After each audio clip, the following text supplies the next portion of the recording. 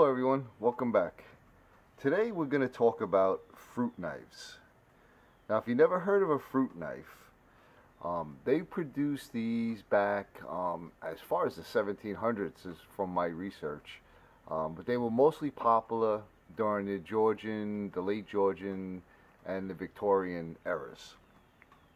And what they did was they made them out of sterling silver or coin silver, because the silver didn't react with the acids that were in fruits.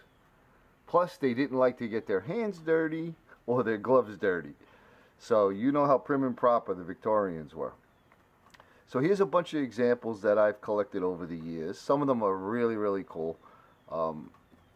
Take, for example, this one. Okay, now this is solid sterling silver. Very engraved. Okay, that side's plain, but nice engravings on the scales. And this is what's called a seed picker. So they would pick the seeds out of whatever fruit they were eating. And a lot of times they would have their initials engraved on these. Let's see if I have one. Here's one with a bunch of initials on it. It's actually a dedication, it looks like. Let's see if I could grab my little monocle here and see what that says. It says HJC to CJ. Don't know who those people are, but that's pretty cool.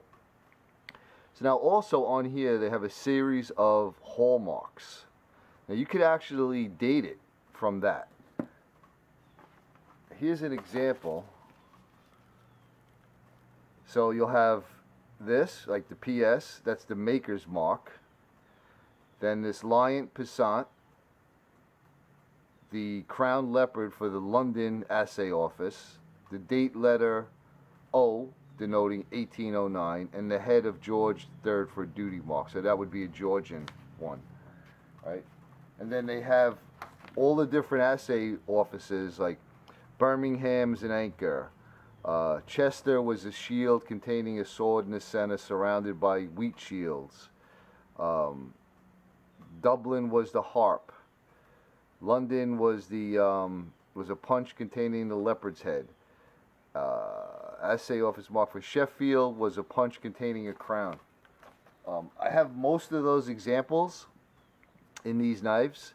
Some of them aren't stamped with hallmarks, so my assumption is that the ones that aren't stamped with hallmarks were probably made in the USA.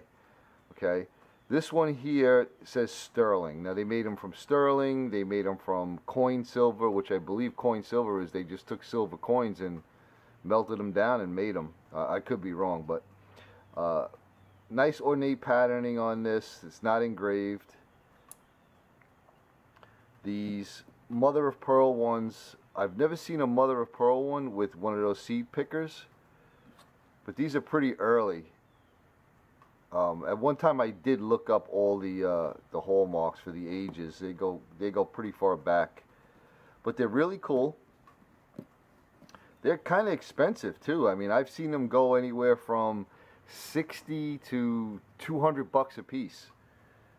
So these are some later examples.